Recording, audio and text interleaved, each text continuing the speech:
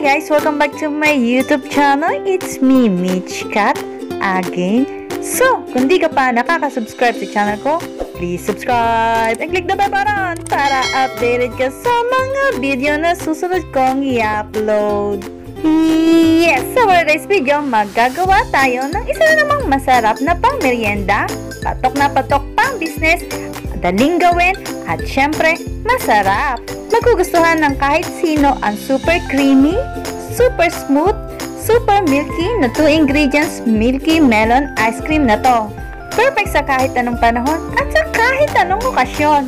Kaya naman guys, ano pang hinihintay natin? Simulan na natin siya in 3, 2, 1!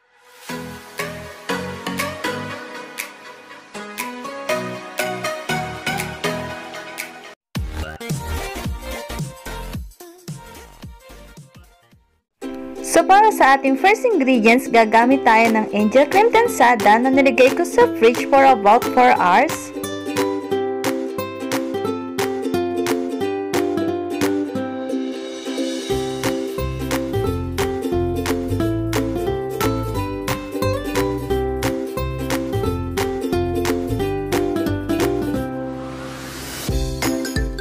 So, I use a hand electric mixer para i-beat yung ating kremdensada hanggang sa magdoble yung volume nito.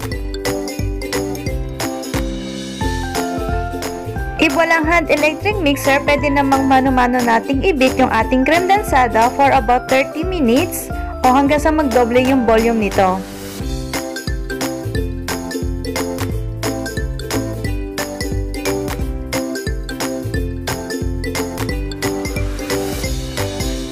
At this point, ready na yung ating kremdensada. As you can see, nagdoble na yung volume nito.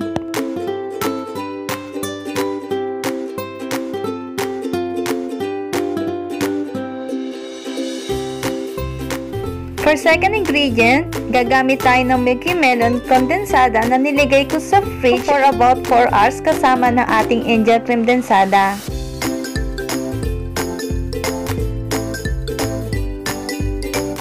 I-add ang ating milky melon sa ating kremdensada at i-beat ito hanggang sa mag-combine yung ating dalawang ingredients.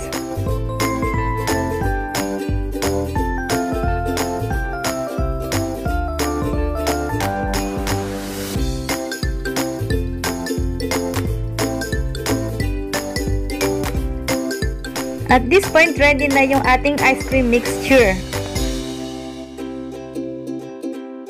Ngayon palang amoy na amoy ko na yung bango ng ating gatas at syempre yung ating milky melon. Now, pwede na natin i-transfer sa ating mga container or sa ating mga small cups. Imagine guys, in 2 ingredients lang makakagawa na tayo ng isang masarap na ice cream. Wow!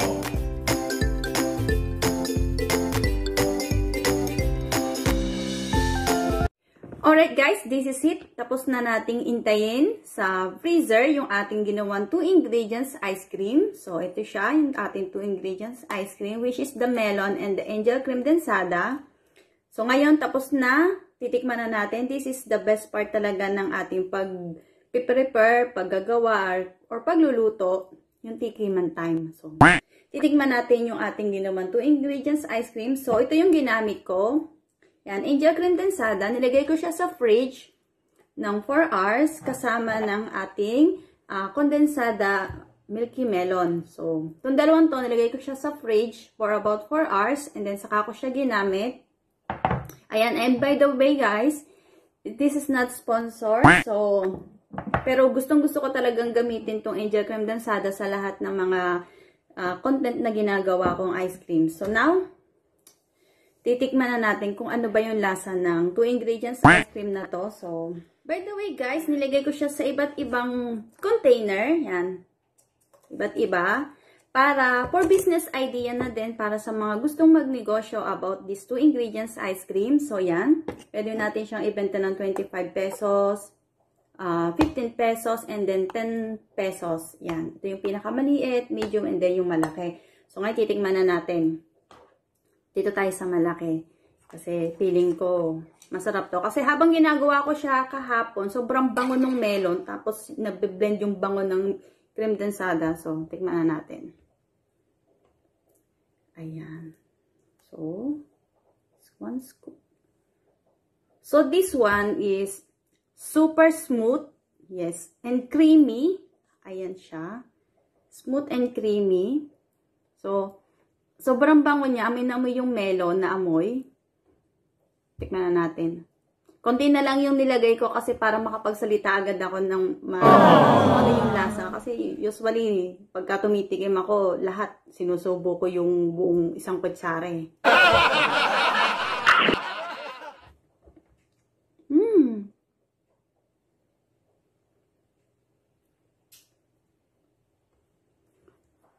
Ang sarap niya, sobrang creamy. Yung susubo mo pa lang siya, sobrang, I don't know, sobrang parang ano siya, parang yung mga nabibili talaga sa mga convenience store na sobrang creamy niya, so super smooth. So, I think this is a perfect ice cream na nagawa ko. Kasi sobrang ano niya, sobrang smooth niya. Wala akong masabi, sobrang sarap.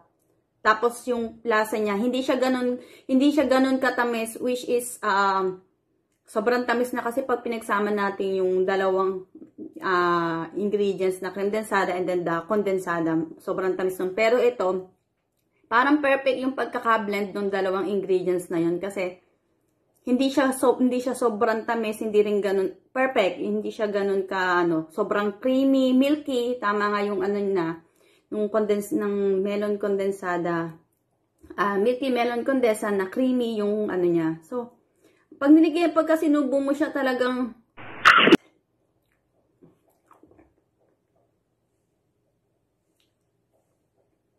ang sarap. Sobrang milky siya. Sobrang milky. Ganun talaga. Milky, creamy, and smooth. Sobrang happy ako dito sa nagawa ko na to. Kasi imagine, 2 ingredients lang, makakagawa na tayo ng masarap na pang merienda, panghanda sa mga okasyon, or kung meron kang naiisip na pang business, pwede itong business idea na 2 ingredients ice cream kasi perfect yung as in, wala akong masabi. Kita sa na sobrang smooth niya and creamy. And then syempre,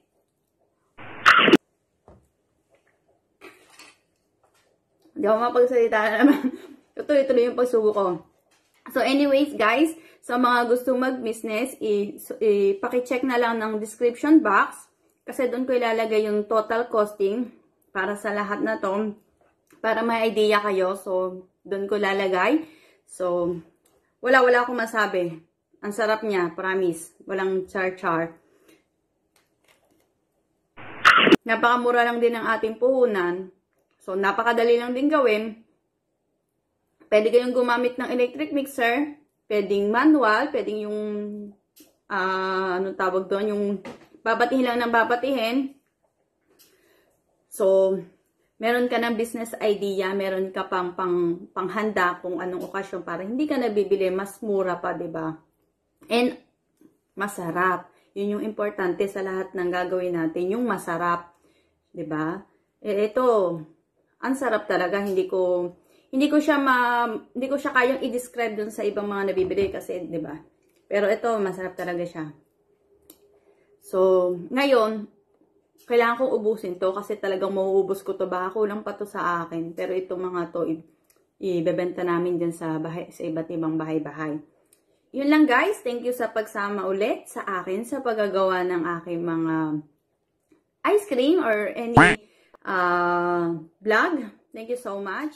And guys, gusto ko nga pala magpasalamat kasi 15,000 subscribers na tayo. Thank you so much sa walang sawang pag-support sa aking channel. Thank you. So, kung nagustuhan mo ang video na to, don't forget to give me a like, comment, share, subscribe, and click the bell button para updated ka sa mga video na susunod kong i-upload. Thank you for watching! Masarap.